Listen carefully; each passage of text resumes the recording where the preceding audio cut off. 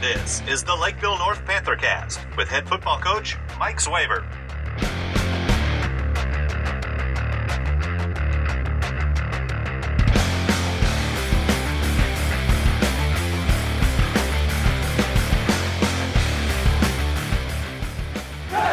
Let's go! Panthers on three! 1, 2, 3! Panther! Welcome to Week 6 of PantherCast. We come to you today after a disappointing 35-7 loss at the hands of the Rosemount Irish. A lot of credit has to go to the Rosemount players and their coaching staff for putting together a great game plan against us. They controlled the ball on the ground and in the air throughout the game and were able to put some points on the board.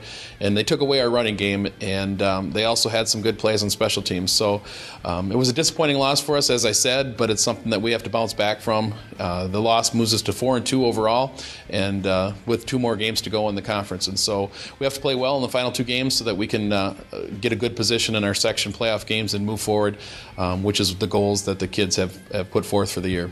Now let's take a look at some of the key plays from the game on Friday night. Football's a game of momentum, and Rosemount got the ball on the opening kickoff, and our defense came up with what we thought was a big-time play. If you see on this play, we're blitzing off of the outside edge. Ben Freitag comes in as Rosemount's quarterback drops back to pass. He hits him, and it looks like the ball's out. Jamie Klontz picks it up, and looks like he'll have a long touchdown run, which would have put us up 7-0 in the first drive of the game. Unfortunately, the officials ruled it that Rosemount's quarterback's hand was coming forward, an incomplete pass, and ball went back to Rosemount. They ended up converting on this series and putting them up 7-0, so that's a 14-point swing right off the bat. The second key play of the game came on the first series of the second half. We were already down 28-0 at the time, and we knew that we needed to put some points on the board coming out of halftime in order to get back into this football game. Rosemount had stopped us on a third down, but we decided to go for a fake punt.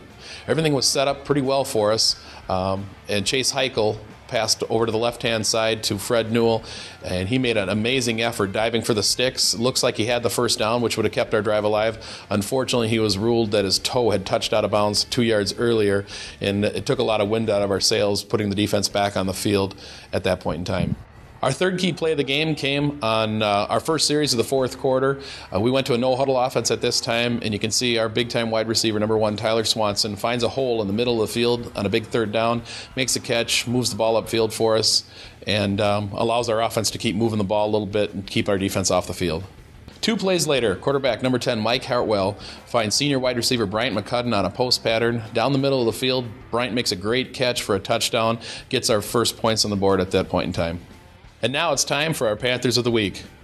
On the offensive side of the ball, we picked senior wide receiver number 7, Willie Washington. Will's had a great year for us as a catching wide receiver. He's made some big-time catches and had a lot of touchdown catches over the year. You can see on this pass pattern, he picks up some good yards on a crossing pattern over the middle of the field. But the real reason why we picked Will Washington as Panther of the Week on the offense side of the ball this week is because he really stepped up his game from a blocking standpoint, and you can see him on this play make a great crackback block on an outside linebacker. On the defensive side of the ball, the Panther of the Week honors go to senior defensive tackle number 46, Harry Bernier. Although Rosemount did a nice job controlling the ball on the ground throughout the game, Harry stayed active the whole time. He has a motor that doesn't quit, and he ended up getting in on a lot of plays. And our special teams Panther of the Week goes to junior long snapper number 54, Zach Brown. Sometimes your long snapper only gets recognized when they have a bad snap, but Zach's been consistent throughout the entire year, and so therefore we want to give this week's Panther of the Week to our long snapper, Zach Brown. Up next for us is the Eastview Lightning. Eastview will come into the game with a record of 4-2, just like we have at this point. They're a tough, physical football team, and they'll be ready to play Friday night. They just came off a tight victory versus the Chaska Hawks, which they won in overtime by converting on a 2-point conversion. I know they'll be ready to play against us. We'll have to match their intensity. We're going over to their place, and we're excited for this game because it's important. Both of these last 2 games are going to be important for us as we try to position ourselves getting ready for the playoffs. Thanks for watching this week's edition of PantherCast. We look forward to seeing you back here again next week.